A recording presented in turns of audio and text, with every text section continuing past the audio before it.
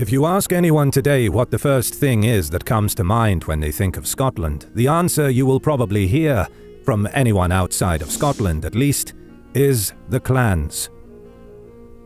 For potentially 1,000 years, the clans of the Scottish Highlands, and some in the Lowlands, effectively controlled the lands and people of the nation. Today they remain as a rebranded kinship meant to unite people of shared ancestry and heritage. In this video we will look at what happened to the Scottish clans, and how did the Scottish clan system collapse. This episode is brought to you by CuriosityStream, a subscription streaming service that offers thousands of non-fiction movies and shows from some of the world's best filmmakers, including exclusive originals. CuriosityStream has millions of subscribers and new shows every week on history, science, tech, military history, and more. I just watched The Daunting Fortress of Richard the Lionheart, an incredibly well-made documentary about the impregnable castle that was the emblem of the might of Richard I, which protected his lands in France and helped him assert his supremacy in Normandy. And as our viewer, you get a special discount on CuriosityStream. Click the link below to visit curiositystream.com/HistoryMarche for unlimited access to the world's top documentaries and non-fiction series.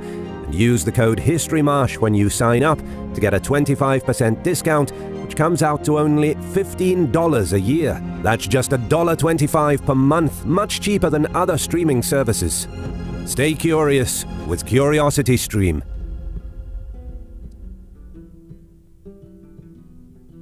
Before we begin, it helps to first understand how the clan system of old worked.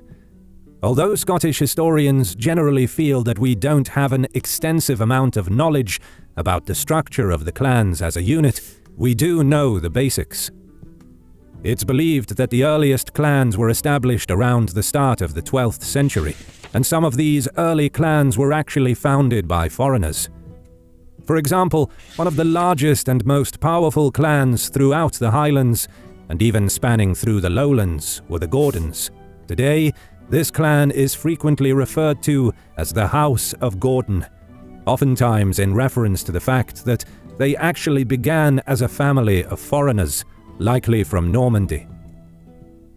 The Camerons of Clan Cameron were additionally Anglo-Normans to start, and others such as the Galbraiths were descendants of ancient Britons, and the Frasers, one of the most popular today, were French. Maybe because of this, or just because of the way the nation was at that time, many clansmen were known to be loyal to their clan first and country second, which in itself tells us a lot about the system. These men, whether through pride or another kind of loyalty, were willing to fight and even die for their clan and chief. And the chief, who served as the leader of each clan, was often viewed with the same esteem as royalty by his kinfolk. Many members of the clans who were not directly related to the chief would also take his surname as a show of loyalty and a way of securing their protection from the clan, because that is essentially what these groups were meant to do. When it comes to organization, instead of being a typical feudal land-owning society, the clan system was based on relationships and loyalty. Whether family members to the chief, septs, or others who would be brought into a clan, the job of the clan was to protect these people and their holdings in exchange for complete loyalty to the chief and favors such as fighting his battles whenever called upon. And battles were common in the clan system, due to the limited usable land within Scotland at the time and the vast number of clans whose territories often butted up against each other. Conflict was a normal occurrence, and clansmen would battle fiercely in the name of their clan and chief. The kings of Scotland were also known to take advantage of friendships that they would build with certain chiefs, later calling upon them to bring their troops into battle for the crown's cause as well.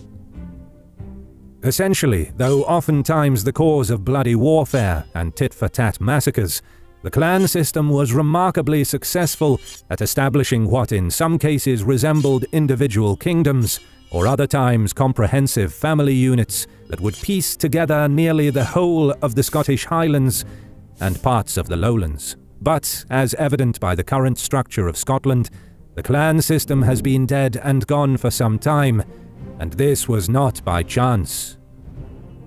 The collapse of the Scottish clan system is generally viewed to have begun after the final clash of the Jacobite uprising.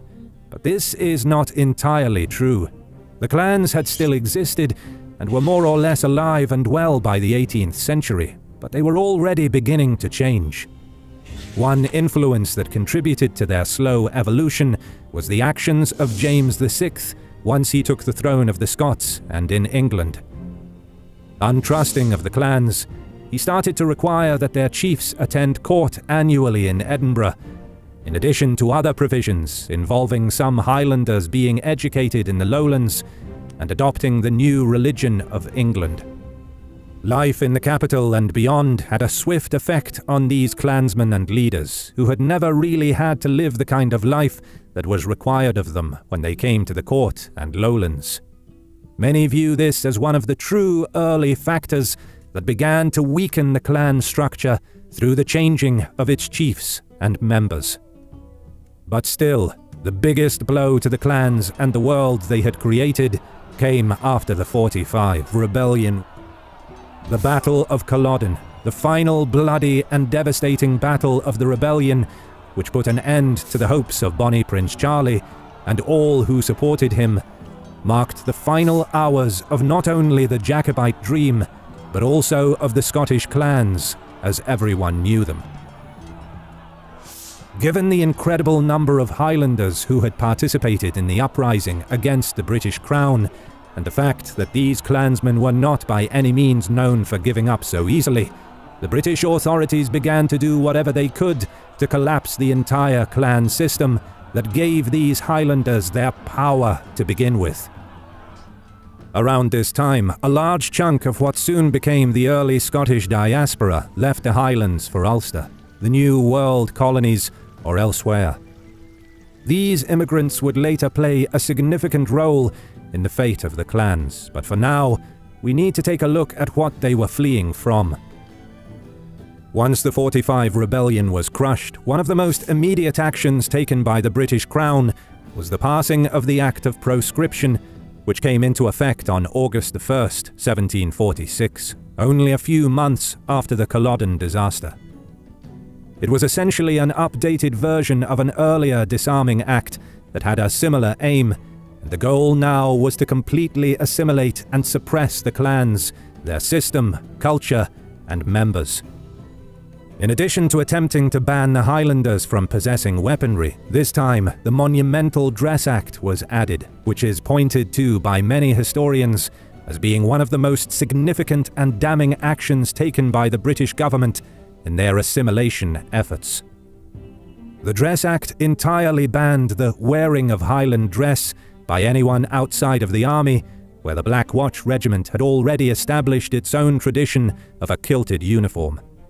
This meant that, although many of the clan tartans we know today were made after the Dress Act would later be repealed, Highlanders could no longer wear the tartan of their time, and their kilts would also be unacceptable. And the punishment for non-compliance? Jail. And if any such Highlander continued to wear their traditional dress just once more, indentured servitude overseas.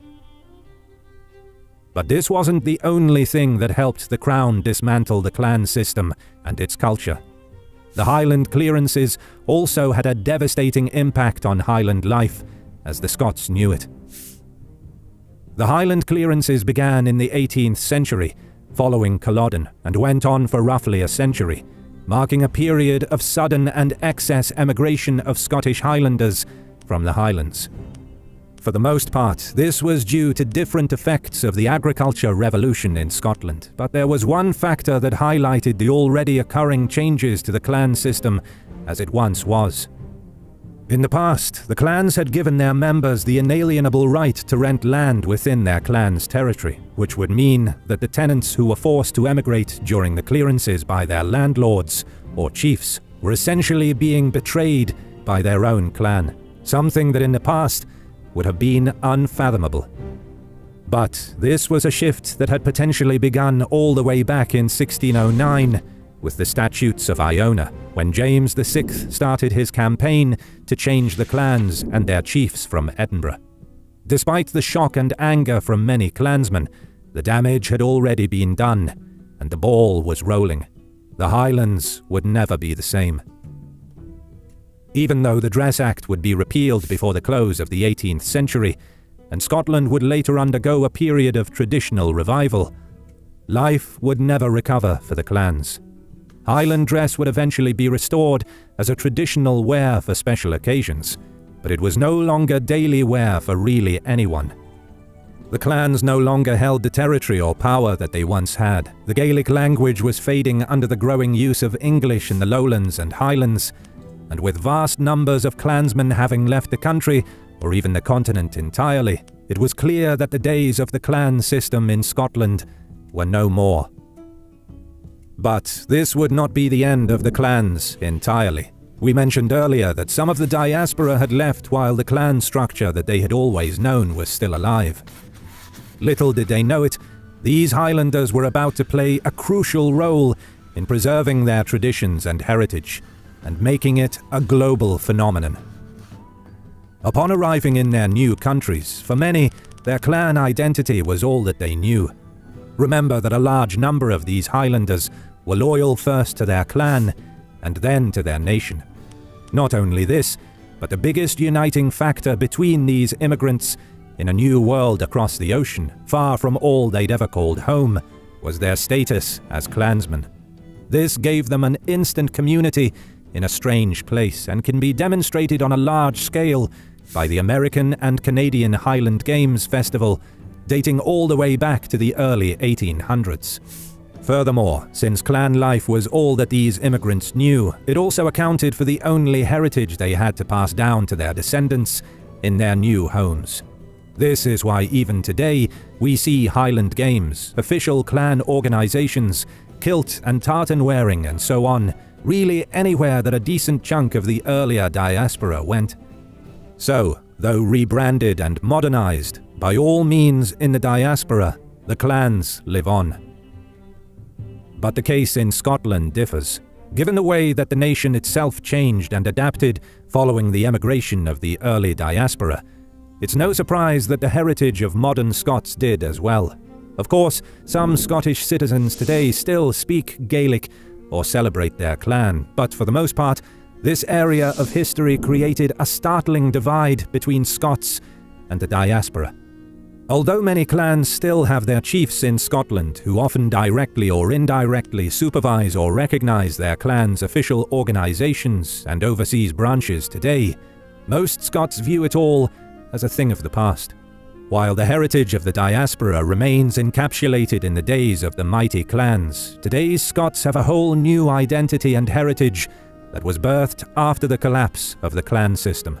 Because, even though the tradition of the clans may live on abroad or at home, the reality is that the true Scottish clan system fell apart nearly 3 centuries ago, and it will never be what it once was. If you've made it this far into the video, thank you for watching. And if you'd like to support our work like all these amazing people do, head over to our Patreon page, where you can get ad-free early access to our videos for as little as $1. Or you can support us by subscribing to our channel and leaving a comment as a sacrifice to the algorithm. As always, we'll see you in the next one.